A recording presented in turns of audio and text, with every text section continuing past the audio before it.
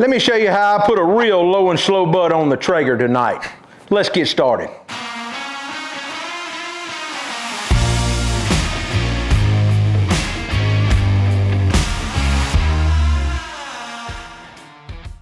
All right, now that we've got kind of everything cleaned up and I've got this butt on a sheet pan, I'm gonna use a mustard binder today. If you've got an olive oil, if you wanna use water, if you wanna use no binder at all, it's completely up to you. You know, the thing about pulled pork, it's one of the easiest things to learn how to cook, first of all. But then second of all, there is no right or wrong way. And so a lot of people are really quick to jump on the internet and go, you shouldn't be trimming that. There's no need in it. You shouldn't inject it. You shouldn't wrap with that. Why are you seasoning with anything but salt or pepper? You know, it's your house, your way, and so make it your way. If you've got a favorite seasoning you like, be sure to use it. If you don't like binders, don't use them. That's the great thing about making barbecue your own for your family. You can make it very unique. So the first thing I'm gonna do, I'm gonna use a good savory rub. It's got a little bit of heat undertone. It's got a great flavor to it. It's one of my best selling rubs. That's gonna be my garlic butter. I want a good savory note and a good base layer. It's got that salt and pepper and garlic, everything in it. Now, once I get that seasoned good, I'm gonna come back with a little bit of my pecan rub. Now, this pecan rub's got a good savory note to it. Got a great color to it. I really like it. My wife loves it on salmon and everything else, like you've heard me say before. And of course, it's great on barbecue. Now I'm gonna kind of pat that in. Yeah, I missed a little bit on the end. Now I'm gonna stick this in the fridge and I'm gonna let it hang out till about 9:30 tonight, and I'm gonna throw it in my smoker. I may go about 9 p.m. tonight.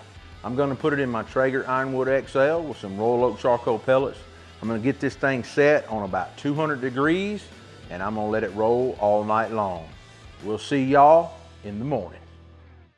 All right guys, I am out here on my patio and I will turn my phone around in just a minute, but it is 8:27 currently. I've got this butt out of the fridge about 30 minutes ago. I've got my Traeger fired up. I've got it filled with some royal oak charcoal pellets. I'll turn that around. I'm gonna set this butt on the grill, get a probe in it, and I'm gonna chill right now, and I'll check on it in the morning, sometime about 6:30. We'll give y'all an update. So we'll be back. All right, it is 8:30 in the morning. As you can see, last night we put our butt on at 8:30. This thing has been on 12 hours, and the grill is saying it's about 155 degrees on the probe. And would you look at that? That is a beautiful butt. The color is phenomenal. That's right where we wanted, around that 160 degree mark to wrap. We know that bark is stuck to that. When we do that smear test, none of it's coming off. So we know that butt's ready to wrap. So I'm gonna set it over here. I'm gonna pull this probe out. I'm gonna pick this thing up with just a glove on and set it on there. Now I'm gonna get this off. Let's get it over to our cutting board, get it wrapped up. I'll come back and stick the probe back in it. But while I go over to my cutting board, I'm gonna go ahead and top my pellets off really quick and go ahead and bump my grill up to about 250 degrees.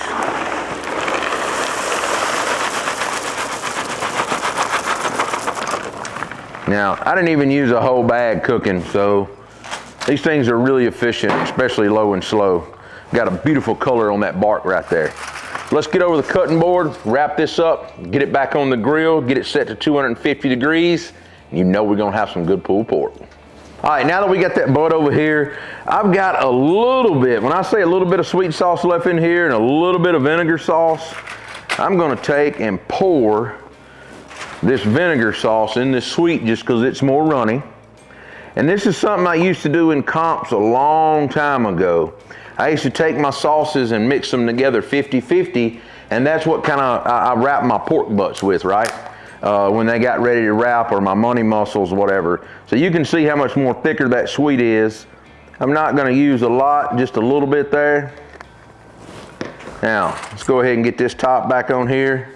I usually keep one of these bottles with about 50-50 in it all the time, just because that's the way I like eating my sauce. I use it a lot on the sandwiches and things like that. Now, I'm gonna go ahead and pour a little bit of this over this butt. Now I just want to impart just a little bit of moisture on this butt, and I'm going to use almost all of that. You know what? I'll go ahead and use the rest of it. It's not much. And that was maybe close to a half a bottle of mixed up sauce. Not much. Since I'm cooking low and slow, I know that these sugars are not going to caramelize and burn in the foil. If you were cooking at a high temp, I think I would watch it. I wouldn't want to do this really on my drum, but that's just me. So let's get this thing wrapped up. Gonna come over first that way. Come on back that way. Spin this thing.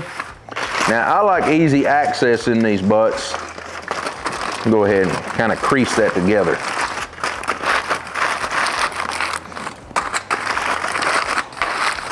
Get that folded all up.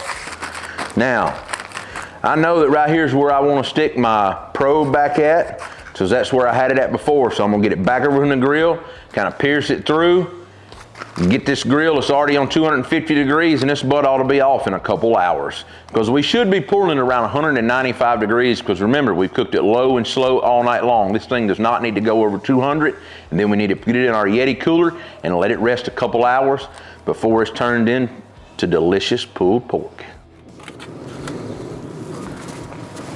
Grill lid shut. See you in a couple hours. All right, as you can see, our alarm is finally going off. It is 11:05. So we put this butt on last night at 8:30. We wrapped it at 8:30 this morning and bumped our grill up to 250 degrees. And I went ahead and stuck a chef's alarm in it as well. And both probes are hitting that 195. Actually, the chef's alarms hit 195. This one over here near the money muscle hit almost 200. Which is fine, because the thickest part of that roast muscle in that butt, I wanted to ensure that we got to 195 degrees.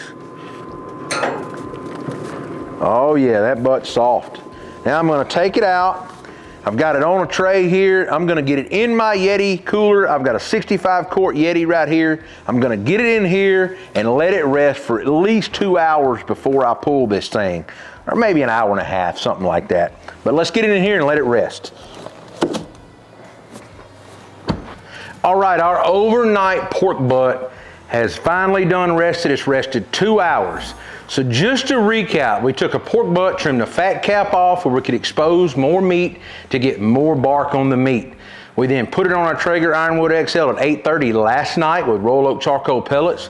We let it go all the way to 8:30 this morning at 200 degrees. That butt was around 155 when we wrapped it. I bumped it up to 250 degrees. It was off by 11. I've let it rest for 2 hours. It's now 1 p.m. So I'm gonna get in here, shred my butt up, and see what we're working with. Now I did wrap with 50% of my sweet sauce and 50% of my vinegar, kind of half and half. That's what I used to do in contests. So I'm gonna take this butt and kind of set it over in here and start unwrapping it. But before I even unwrap it, I want you guys to look at this butt. It is pure bliss. That's what that is. Because that butt has got beautiful color. I mean, everything about it is solid. I can take this blade bone, trying to be careful here, and get it all the way out. All right? How about we just take that bone and do this with it? Just kind of mash it up.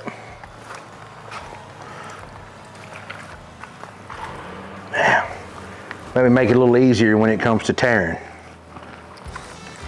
So I'm gonna take and shred this butt here, get it all nice and shredded up, pick the fat out of it, and we're gonna get ready to make something good.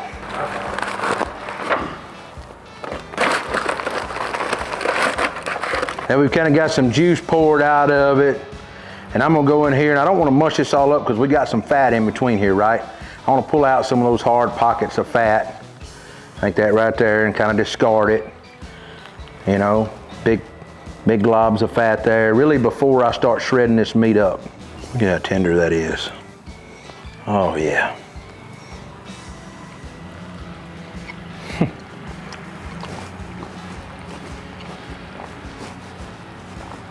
Oh, I wish you guys could taste that. That is so good. And you see this fat like this right here? Take and just get it off. There's a lot of little fat pockets. If you just take your time and ease through that butt, you can pull a lot of that mess out. If you're one of these guys, I've been in a hurry too, and just mash it all up and chop it up, hey, that's fine too. Nothing wrong with it. This butt is moist, tender, juicy, just what I wanted it. Well, I would say that butt right there is good enough for me.